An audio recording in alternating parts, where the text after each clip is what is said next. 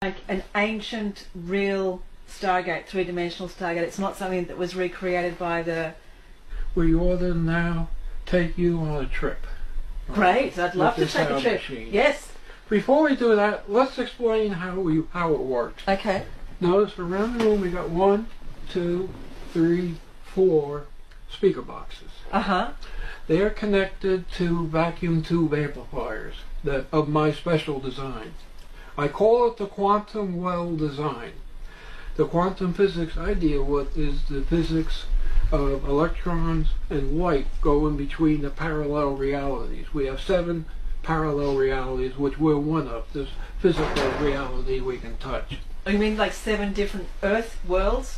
Whatever you want to call it. Mm-hmm. That's the quantum physics I work with. Now, in that, I went into a very, very deep study of electrons between the conductive state, which is a particle, and the vacuum state, which is a wave. You look at it as the particle is a little ball. And when it gets launched into a vacuum, since there's no atoms to jump from to, it unrolls itself and becomes like a sheet traveling through the vacuum. A massless, thicknessless sheet traveling. This wave aspect of the electron is very special. When you get an electron wave, it literally floats in hyperspace. Now, if you can take the space that the wave is floating in and twist it, spin it, rotate it, you can now create a vortex. That vortex will go through all parallel realities that's contingent to us here. And if you take the age-old pentode vacuum tube and you bias it correctly with the voltages on the element, you can literally take that wave that's in the tube and spin it. And it forms like a vortex, a quantum singularity, a white hole, whatever you want to call it, and connects the signal flow through all 7 realities. Now, how this works. When I was working for my PhD, I learned how to bias the vacuum tubes to maximize this effect.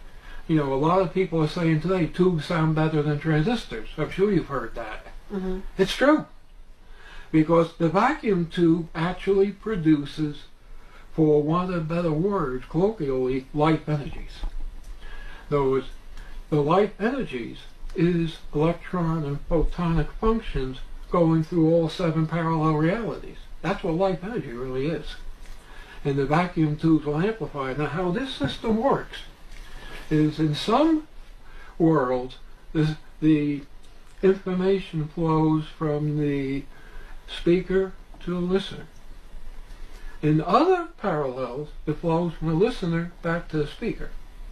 It goes into the amplifier, into this quantum well, and it gets all rolled together and spread through all 7 parallel realities, which your mind operates in at least 7 parallel realities. That's the nature of mankind. The soul, the spirit, is the image of us in other parallels.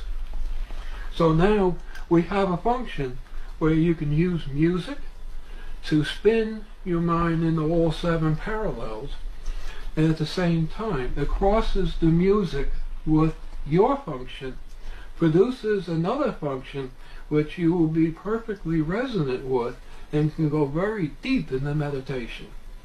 And from that you can then spread out into the other realities consciously. That's what this equipment does. Now, then there's 2 more there on either side of the bed. They're 15-inch subwoofers, but they're run a little bit differently. You see, they're wrapped up in foam and cloth and pillows.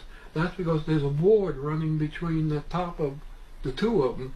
The cones shape the upper board, which is suspended, and that board then couples into the 4x4 that goes across the 2 and shakes the bed. You can actually feel down to 5 hertz on that bed. So what I will be doing when I'm lying down is I will be literally opening up my space, my If consciousness, you allow it. and I will be spreading out into the other 6 places where I exist. And at that point, it's your playpen. Okay. You can do whatever you want. How long does it take for you to actually feel the effect? Is it instantaneous or a few minutes? Sometimes. Okay.